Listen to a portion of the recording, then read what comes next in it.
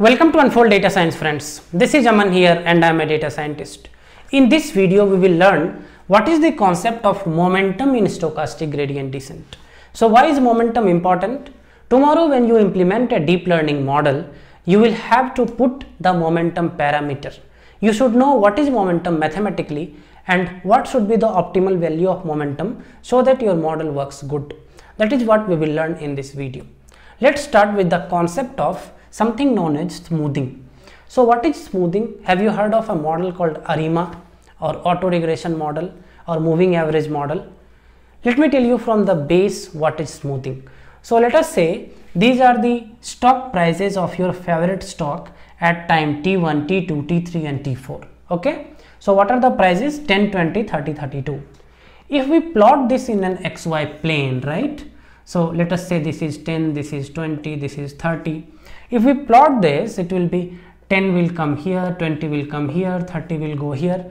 So the curve will be more up and down like this. Okay. We want to smoothen the curve. We want to remove the ups and downs of the curve. Okay. One simple way to do that is we just take the moving average. So if you know what is moving average, well and good. If you don't know, the moving average is nothing but a average of previous two numbers. So if I say moving average of window 2, right? Moving average of window 2 means at T2 the moving average will be average of T1 plus T2, 20 plus 10 by 2, 15. At T3 moving average will be 30 plus 20 by 2, that is 25. At T4 moving average will be 32 plus 30 by 2, that is 31. Now this is the actual values and these are the smoothened values.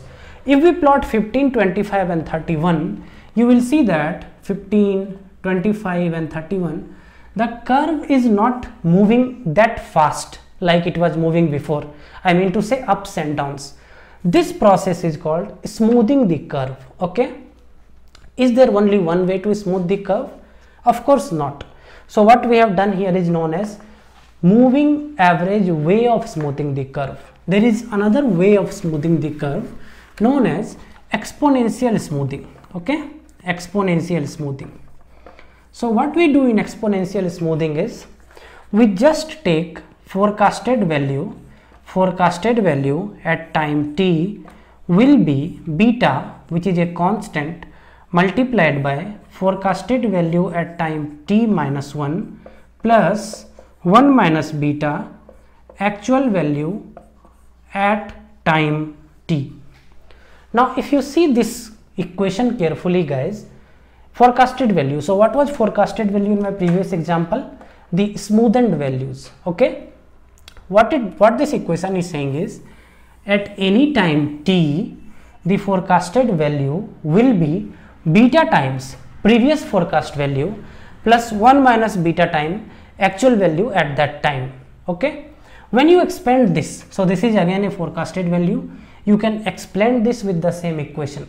When you expand this, what you will observe is recent observations are getting more weight. So what I mean by that, let us say there are 4 time intervals t1, t2, t3, t4.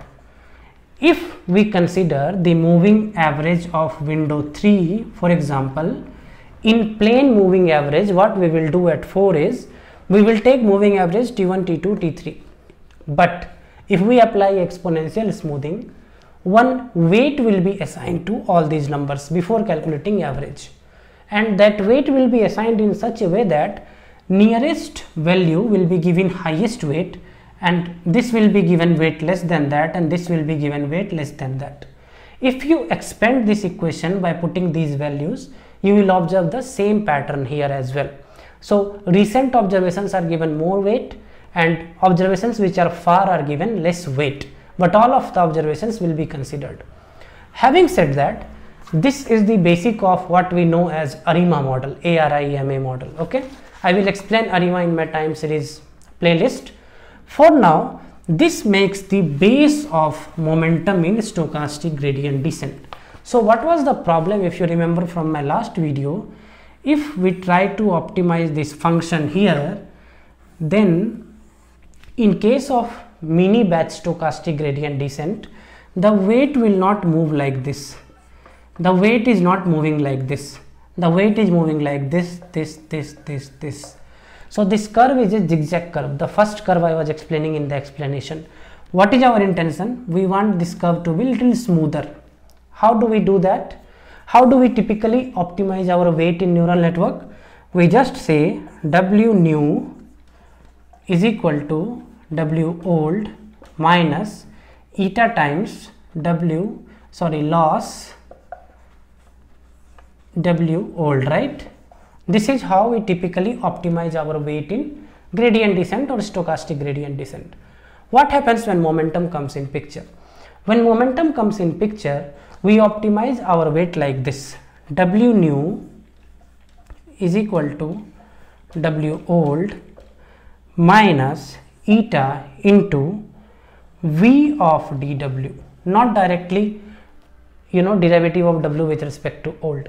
There is an eta, that is learning parameter, and then VDW. What is this VDW? This is important and this is the crux of the entire momentum. VDW is nothing but beta times VDW plus 1 minus beta times dW. dW is nothing but derivative with respect to loss with respect to the old weight. Okay, so what is happening here is we are optimizing the weight using this function.